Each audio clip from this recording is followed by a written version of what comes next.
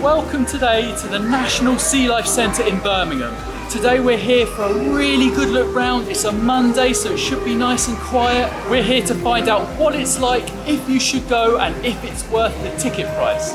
While you're here, don't forget to like and subscribe. We do day out reviews all around the country and upload once a week. So you're looking forward to it? Yeah, I'm really looking forward to it. I love the Sea Life Centre. It's been a long time, so let's have a look and see what's going on. Let's go!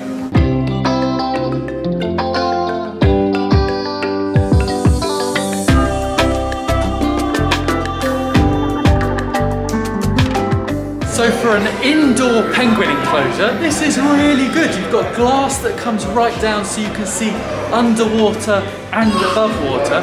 And there's loads of these Gen 2 penguins in there. Really good. As with loads of sea life centres, there's loads of sort of tunnels you can crawl through to get in and under the water. So Izzy's gonna demonstrate right now. I think it's supposed to be for kids. So the instant you come into this Sea Life Centre in Birmingham, there is an amazing kind of atmosphere and ambience, all of this sort of rock and planting. You've then obviously got big tanks behind you. It is really impressive. Now this looks like quite a big tank. I mean, the size of these fish. Look at him. I love these things, these black chin guitar sharks. They are amazing. There's one over there against the window. Such a crazy thing. So they do have a rock pool experience here where you get to touch things like starfish and maybe anemone and things like that. Again, they're trying to really emphasize the sort of pollution and environmental aspects of it. And then once you've had your experience, it's kind of one at a time. There are then sinks over here to wash your hands and hand sanitize after. How did that go for you? But they're really kind of quite hard and spiny in actual fact. They're not particularly squashy and friendly feeling, if you know what I mean. It was weird though. Yeah. I've never really done that before, and it's kind of a bit disconcerting. Yeah.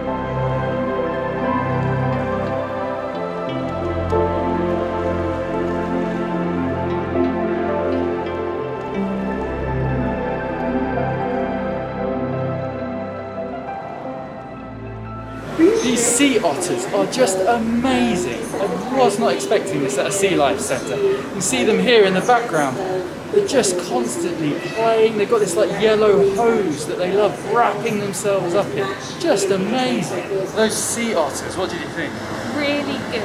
A must see if you're coming here. And just to, even if there's a bit of a crowd, just wait, just be patient. Yeah, take your time, and eventually a bench or whatever will be free and you can just sit and relax and watch them then. Incredible.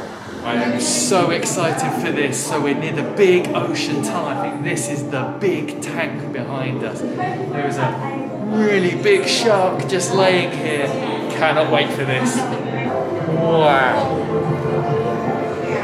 It is amazing. Got like sharks and everything.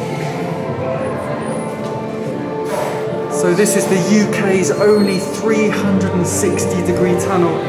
Even the floor is glass. There's huge sharks in here. It is absolutely incredible. Honestly, it is worth the ticket price just for this. It is, just for this. This is a great experience. Definitely come here. Yeah, I'm really impressed. It's so relaxing. You can see in this huge tank, that's the 360 tunnel in there. Really, really impressive. This tank is just vast. There's also loads of windows to look in. You get amazing, amazing views of these black-tip reef sharks. So many fish in here.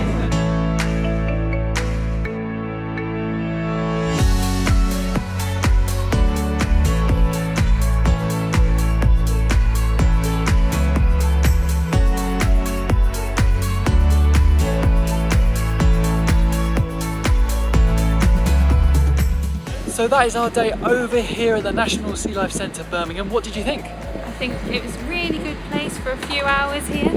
Definitely worth a visit. just so calming. It's like being in a spa. Yeah, all that lovely music, dark kind of lighting, the sort of rippling water, just watching all the marine life. Really, really good. It's about £20.65 if you buy your tickets online, that's for adults. It's a couple of pounds more if you buy them on the door, so make sure you do that. We did manage to get 2 for 1 using those Cadbury's vouchers that you get on various multi-packs, so that was really worth it. It makes it so much cheaper. A couple of hours, you probably can't spend much longer than that here. So you're probably going to need something else to do in Birmingham. Luckily there is loads of other things around here to do. There's also loads of good restaurants down here by the canal side as well.